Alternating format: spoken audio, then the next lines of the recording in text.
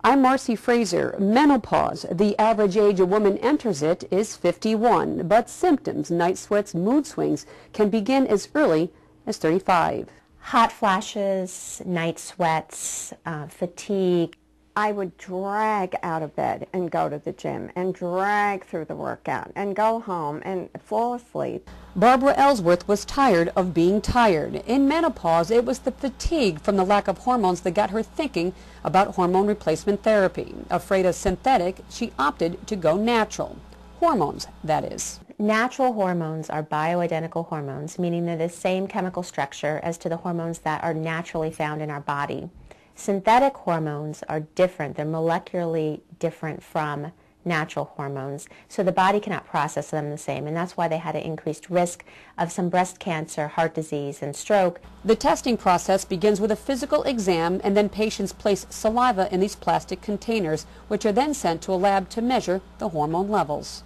Once the test results are back, the doctor prescribes a compound which is specific to each person. It comes in this form, almost like a deodorant stick. The bottom is turned and a cream pops out, and it's applied to the skin each day.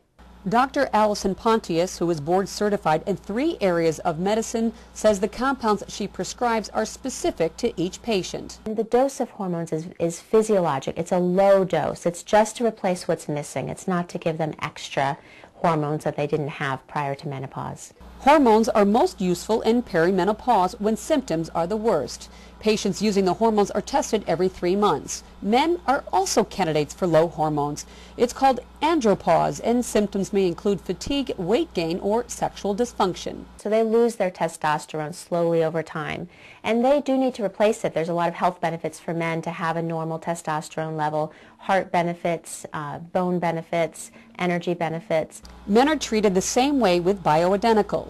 Barbara's been on hormones for a while, and things have definitely improved. Things don't bother me the way they used to. Things kind of roll off my back. So, and the energy level is great. For Healthy Living, I'm Marcy Fraser.